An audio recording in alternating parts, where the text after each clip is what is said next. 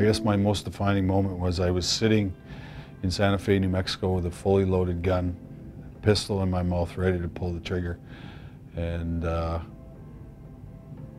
some way, somehow, something snapped in my head and said, "You never quit anything in your life." And that allowed me to take the gun out of my mouth and throw it into the desert. And I had two choices that day. One was to die and one was to live, and I chose to live. And thank God I chose to live, because you know, from that was my defining moment in my life, is because from then on I started on a path of healing, and you know, I'm here today because of that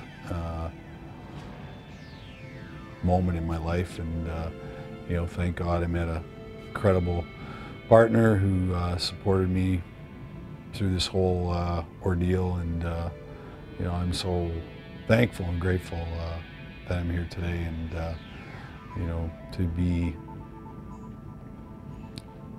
to live without emotional pain now today is you know, is a gift as well. So that would be my most defining moment.